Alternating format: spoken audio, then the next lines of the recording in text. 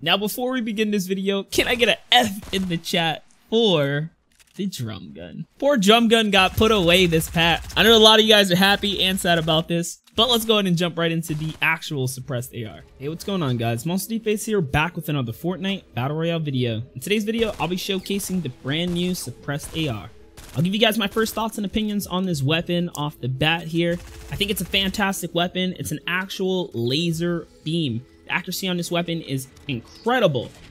Now keep in mind that this gun does not have first shot accuracy, but the actual, how do I say it? Accuracy of the gun is very, very good. It's got a tight spray pattern. You can hip fire with this weapon and land your shots. You can pretty much go down range with this weapon and land your shots. Again, as long as you put the crosshair on the player, you are going to land your shots. Again, the only downside to this weapon is the fact that it does not have first shot accuracy.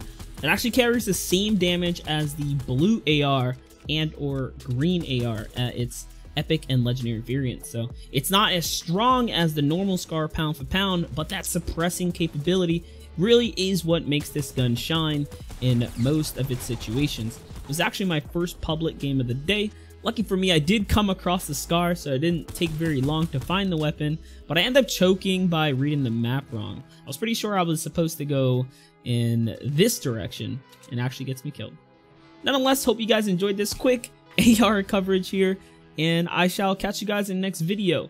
Peace.